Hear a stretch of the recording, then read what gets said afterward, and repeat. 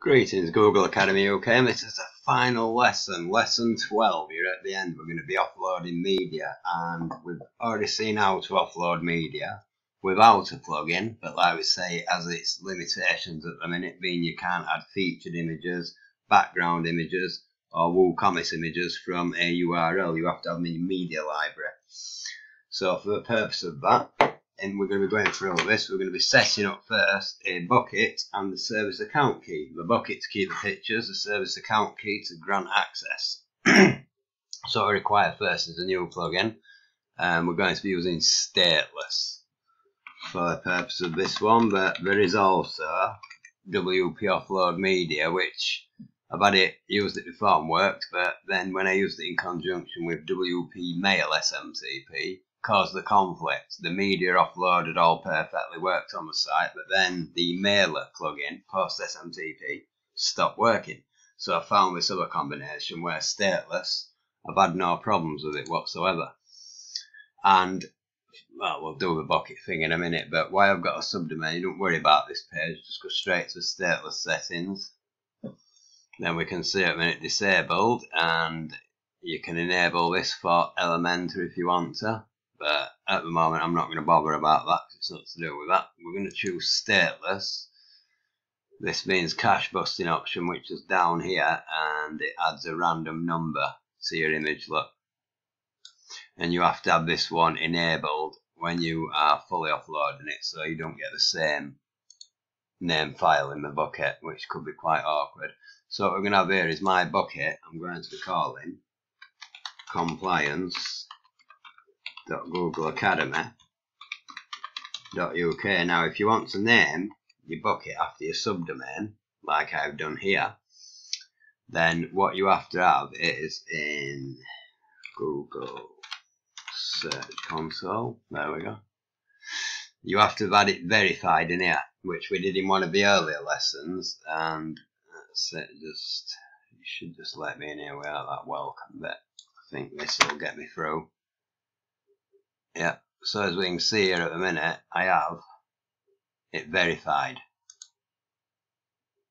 As you see, there's not a lot going on, but it's verified. Now, if you try to name your bucket with dots in it, it's going to say it must be verified. So if you're not wanting to do a load balancer and all this sort of thing, you just want to upload it, call your bucket what you want to call it, and we'll go in and create the bucket now. We do that in storage. I've already got one running for Google Academy. So we'll create a totally new one for this. So we're going to choose create bucket. Then we'll have the naming come up. Let's have a look at the name. Let's copy that. There's no point typing that out again. Right, let's see. The bucket name can only use dots. Can't contain Google. This is where it's had me before, you know. Yeah, so in this one, I'm not going to be setting up that. I'll have to do this one in tiffy.space. Right, I'm going to jump over into another website actually where I won't have this problem. I'll pause for a moment and then I'll explain what I'm doing. Rather than going off in tangents and confusing the matters, what I'll do, I'll just stick with, for this is the first out of, well, it's the second out of 4 methods to be fair. So in this one, we're going to create a bucket. I'm going to call this one Compliance G Academy, and you can't, like I say, you can't use full stops or capital letters. You can use full stops and domain names. We can see there's no warnings or anything there, except don't include any sensitive information. Where we're going to put it, we'll leave it multi-region. That don't really matter. Then choose the default storage class for your data. Actually, you know what? I think this is where I might be. No, because it is in US, multi-region, nice available across largest area, region. No, we're alright with that. Keep it as standard, and then access control the same, advanced settings, fine. Right, so now create.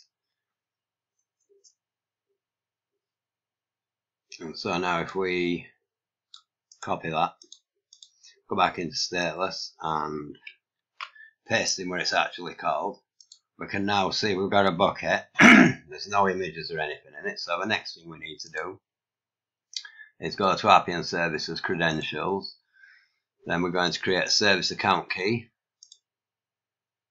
There you go. and then service account name. Again, if you're going to be using subdomains and things and different sites in here, always give it a good name. Compliance service will do. And then service account description, I don't need that. And then we're going to create some credentials, select a role. This did get me because it's slightly changed. So what you're looking for is Cloud Store. There you go. So I should go a bit quicker really. Cloud storage there, and then storage admin. That's the role you need, otherwise again it will not work. Continue, and then we're going to want to create a key. Is it now? We can leave that as it is. Click done, then create a key where it'll come up somewhere. Hang on, where have we gone? Right, service account compliance service. Go there. Edit. Add key. Create new key. We want a JSON. Create. That'll download any second. So there we go. Right, copy this. I'm going to rekey mine obviously because I don't want anyone having my key. So keep these safe. Put this here. Now if you want to have a folder within your bucket, all you would do is here. We'd go back to, right, save that first, make sure it takes effect. Like I say, I'm going to come back and rekey in a moment, but we'll just go through this. Come on, save. Maybe that's all done there, right? So now back to a bucket, storage, browser. And we see we've got compliance G Academy. So what we want to do now, like I say, you can create a different folder in here if you want to keep it in, but bear in mind you can only have the one folder, so it's not like you could have store items, then contact us picture or whatever. Right, so that's that done. This is where we'd put the domain in once we get the subdomain. I'm going to do this for lesson 3, but I'm going to be doing it in a domain called tiffy.space, and then Google won't stop me. Right, so that's that done. Save changes. Hopefully, yeah, we don't worry about that. And then what we're going to do now is we're going to go and add a new image and see if it goes into 1, the bucket, and 2, the domain changes. The URL for the picture changes. That'll do. Hello world. 1, we want to see an image appear here. If we don't, that's bad. There we go, we've seen an image. So edit that. We can see here, look, it's now all taken, embedded in. Yep, so if we go here, oops, sorry, bucket, refresh, we should now get a folder structure, 2020 and then 06 and then as image, I'm presuming. Yep, 2020, that's predicted 06. So now we can see WordPress has put this many images up. Now if we're only going to be using like 1 or 2, we look for what size, like we need the thumbnail and maybe just the medium one, because we're not going to use it on a stretch image or anything like that. So then what you can do is get rid of the unnecessary images that WordPress creates for you.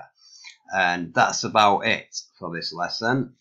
So we've created a bucket, we named it, we put it in a location, then we went off and we created a JSON, we downloaded that, and then as soon as the video finishes, Nicky's going to go and rechange that and rekey it, so you can't all start using my bucket and costing me no money, but there you go. So as always, any questions or comments, please feel free to leave them. Any feedback, I'll answer questions as soon as possible. As always, stay safe. Regards from Ramsgate, United Kingdom.